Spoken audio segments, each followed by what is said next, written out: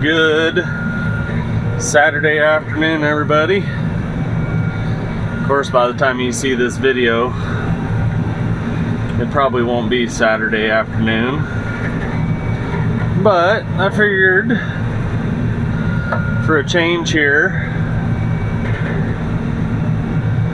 I'd toss in a farming video. I'm opening up a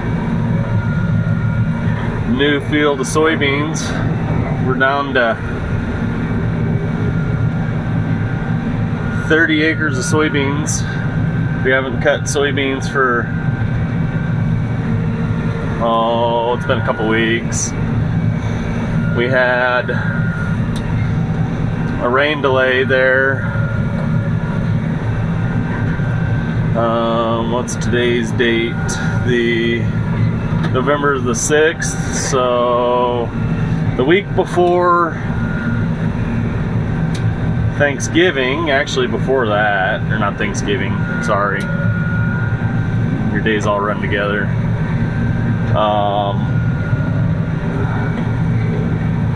Halloween.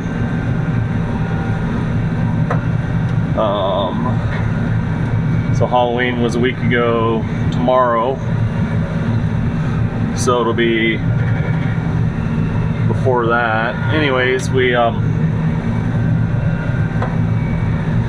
had some issues with the combine. It started off, we got done cutting soybeans, moved back home from another farm, our south farm, and then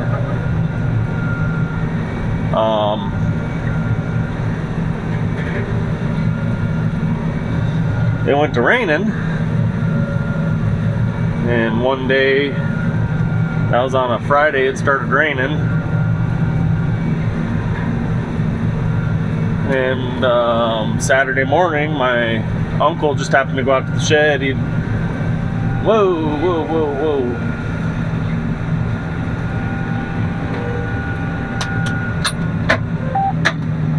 whoa. Stick here.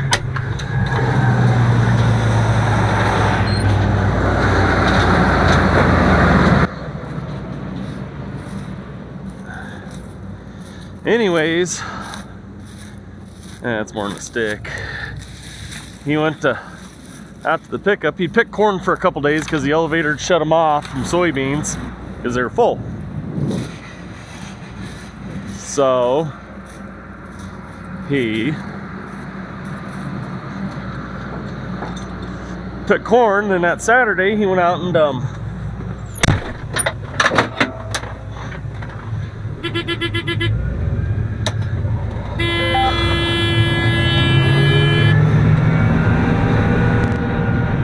to drain, so he went out to the shed and he's all like, hey, the lights were on the combine, but they shouldn't have been. The key was off, nobody was in there. Light switches were all off.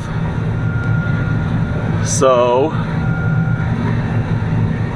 he went to start the combine to get his pickup out of the shed because his pickup was behind the shed, combine was dead, so he's like, whatever. He took my aunt's Tahoe. So one of my co-workers went out there on Monday and did some diagnostics on it. It's like, well, it could be this or this. He's like, I'll order the parts, I'll have Heath come out and put them out later in the week. So fast forward to the end of the week, the Friday before Halloween, I went out there, put some parts on it. Nothing happened. Nothing. It didn't fix nothing. Come to find out, I started doing some electrical checks myself, and I had 12 volts on the negative side of the circuit, which is bad, which meant there was a short to power. And it was backfeeding through. So I fiddle-farted with it. Couldn't figure it out, so I got frustrated. And fast forward over the weekend, I went ahead and pulled the positive cables and the negative cables. Fast forward to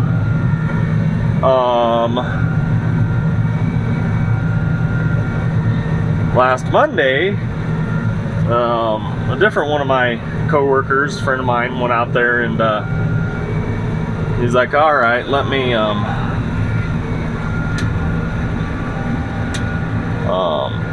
mess with it. So he did, and come to find out, right off the bat, he followed some wire harnesses, and he found where the harness shorted out and there was a fire, and we didn't know it. Yeah, bad deal. So I went out, we gathered up some stuff. I went out the next day and I spent the following. So first things first, we tried to find a new harness. Deere doesn't even have a new harness for this machine. And as you can see, it is still damp, even though the beans are dry. And the ground's still wet and it's still pushing. But anyways, so I spent 2 days out there, ended up spending 2 days out there building a wire harness. Pulled the wire harness out of the left-hand side and fixed it. My boss put in an emergency order through Deere to see if they won't build one. I don't know if they will. This combine's 20 years old and you can't get a wire harness for it. But anyways, so, and my screen's locked up again. But anyways,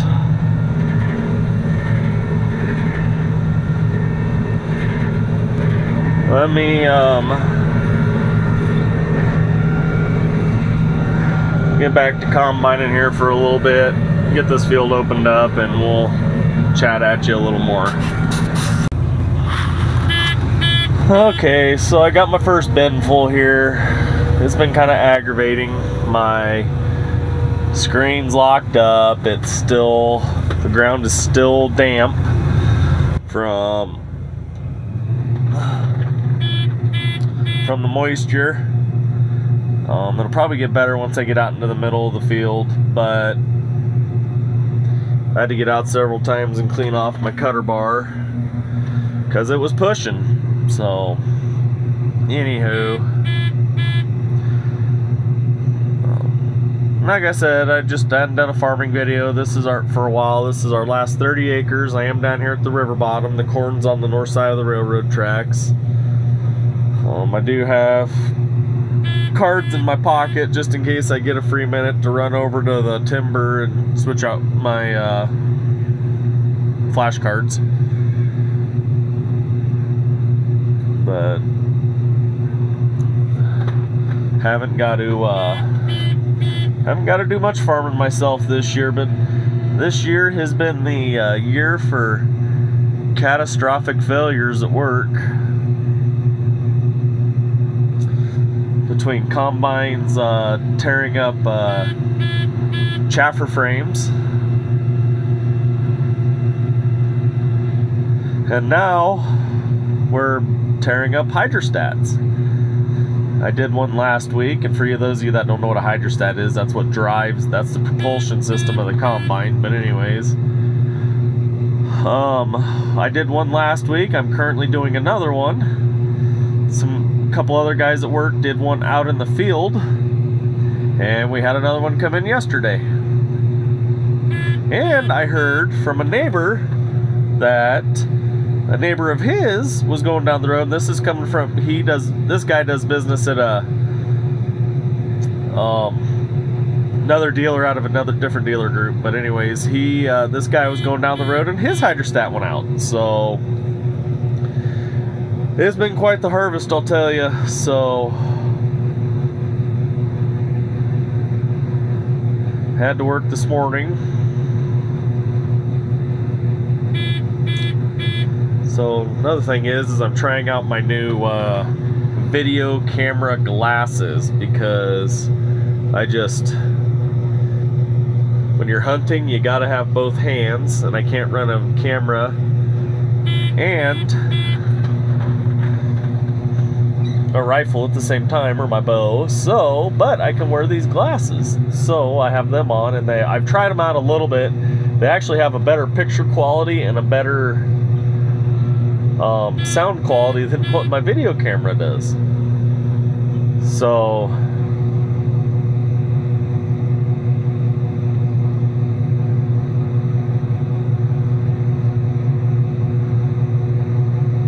nice load of beans here. They're testing about 12.5, which is good. They got the field most of the way, well, it's opened up along the west and south.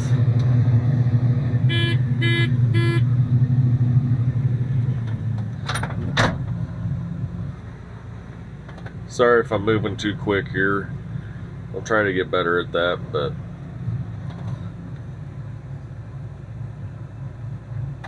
I'll show you guys real quick where that fire was.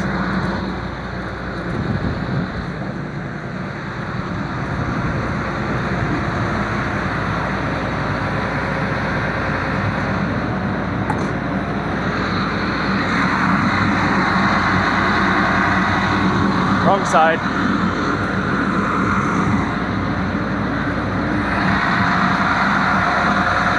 No, it's not. Sorry. Right here. I had spliced this chunk of wiring in, and I see I have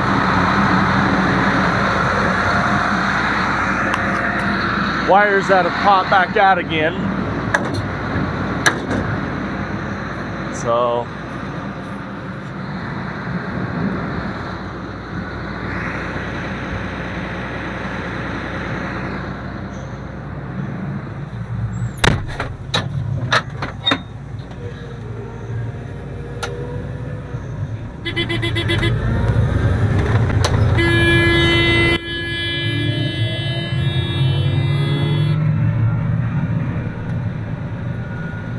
nobody ever said farming was easy.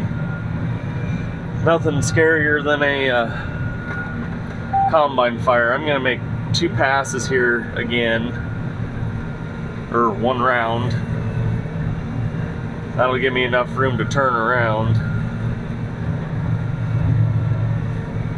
and give him a truckload.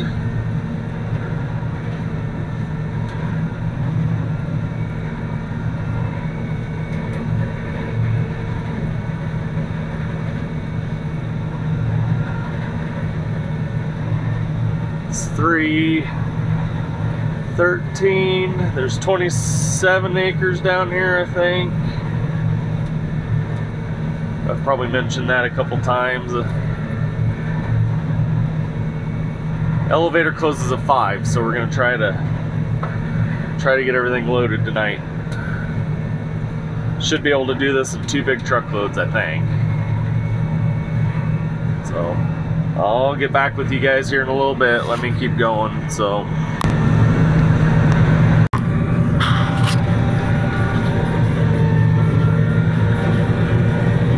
alright, so I got my first truckload off. The elevator closes in an hour. Got the field all totally opened up now, so just since this is bottom ground, basically it's just back and forth, back and forth. I don't know how guys, I'm not used to bottom, you know, this is our only bottom. You know, we used to have more, but I don't know how guys with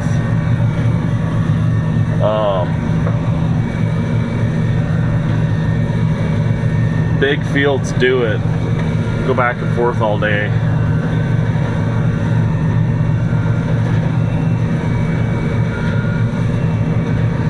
So what you see here is a well for the rural water district. There's another well. There's 2 wells on this farm. The other one's over there.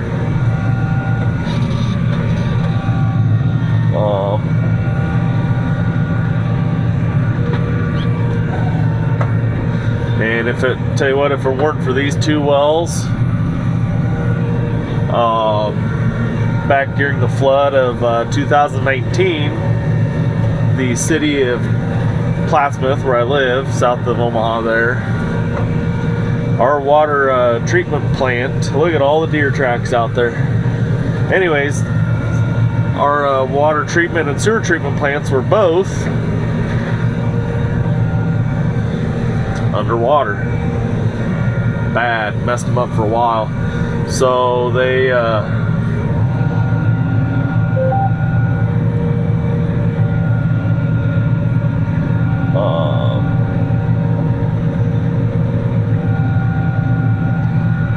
let me explain a little something here. Because my uncle, so the reason these wells were here was because at the time my uncle was on that particular water board, and they needed the city of Plattsmouth approached them because the municipalities, water districts, have to have two sources or two ways to get water in case one system goes down. They have to be able to back up, you know, in a hurry. Well, so the city of Plattsmouth approached the rural water district to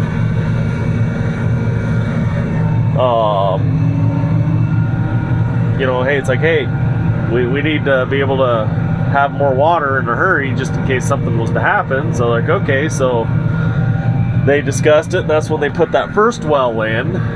And then they, after a couple of years, it's like, well, the supply and demand, we actually could use another well. So, or maybe they put that well in first and then put this well in, I don't remember. But anyways, within 2 years, they built a second one. Well, when the flood of 19 hit, our water treatment plant went down. And actually, in all the flood of 19, that creek went under, and this whole bottom was underwater. But for only a couple days, so we got lucky. But so they rushed down here. Plattsmouth had enough water in their two towers that would supply them for, I don't know, it was long enough. But Cass County Rural Water also had other wells other places. Well, as soon as they got power hooked back up down here, they flipped the power onto these two wells, then flipped a valve and started supplying Plattsmouth. Well, they supplied water here. He'll be back in a little bit. We're not going to get it all done. My screen's locked up again. Really annoying. I even stopped and did a cold boot on it, and that didn't help. Nobody ever said farming was easy or not frustrating, because it definitely, it can test you. So, but when everything's running right, it sure is nice just to come out and go. It's relaxing to me. I mean, I know I get as frustrated as the next farmer when stuff's not working right, because time is money. And they're talking of another weather system coming in here at the end of this next coming week. So, but we'll be done. We should be done with beans tomorrow. Then we can get back on corn. Then it won't be such a big deal. But I did, so hunting wise,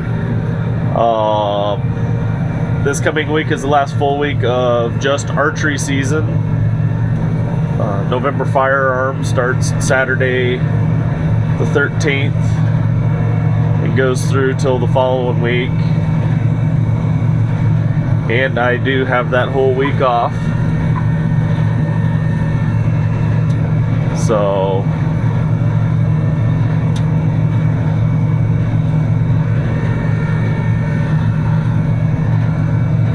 I will be hunting now. Let's hope it doesn't, I'm praying it doesn't rain too much, so that way I can get it down here to hunt. Which, talk with my uncle, there are only 20% chances of rain and they're not talking much. But even after talking with my uncle, he's like, you give it a half a day, even if we get like 20 hundredths of rain, quarter-inch of rain, give it a half a day of some sunshine and a little breeze, I'll be able to get back in down here. So that's the neighbor over there. I don't know if you can see very well. Neighbor over there, inline ripping. I'm guessing where they pulled trucks in. So they have a corner out of this field that we have repeatedly tried to buy, but they won't sell it anyways. So alright guys, I don't know much else. Just thought I'd give you a little farming update. Maybe when we get to doing some corn, I'll do a corn video or something, but I don't want to bore you too much. So for all you guys out there that are hunting right now, remember, be safe, have fun, good luck. I'll catch you guys on the next round.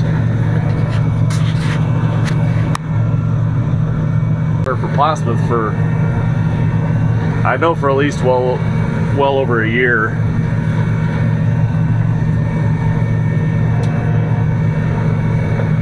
So my uncle has since retired from them, but they have a 99-year lease on those two wells.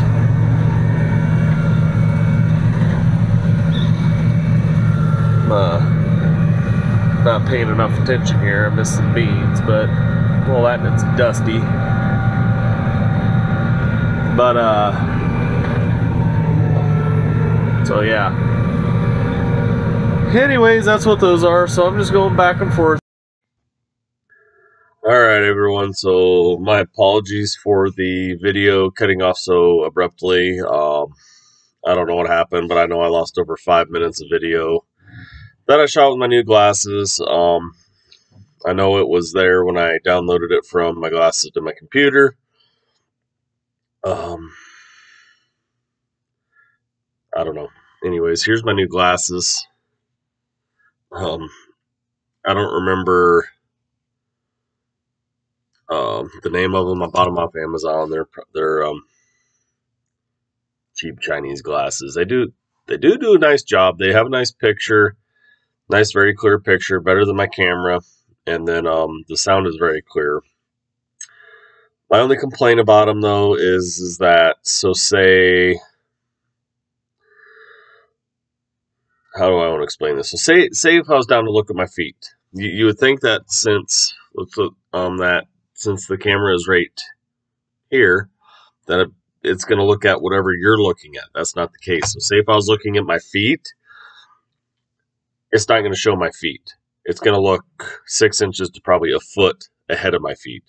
So I have done some other videos trying these glasses out, and like when I was down at the river with the weed eater trying to clear the paths for my new tree stand, I was staring at the weed eater head, following it as I was running it, and you didn't see any of that. All you saw was me basically just looking back and forth at the grass, and you heard weed eater noise. That's it. So sorry if the video was a little shaky or rapid. When you're opening up a new field, combining, especially along an old creek like I was going along,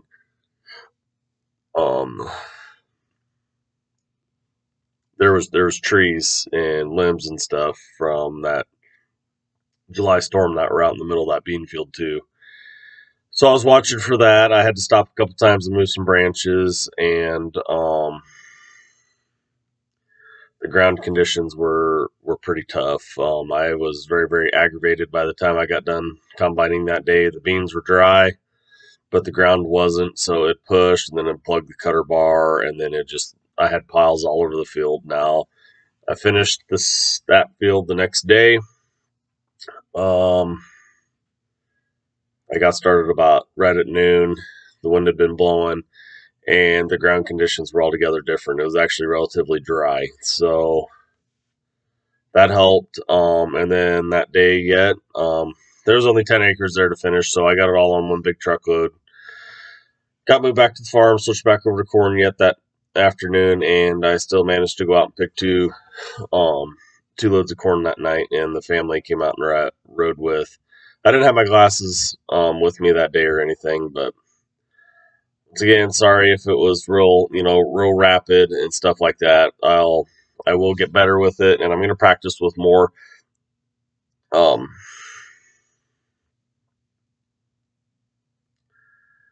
range of view, I guess you want to say. I don't know. But anyways, one other note, I seem to be having some problems with YouTube. I don't know what's going on, but I've had several friends,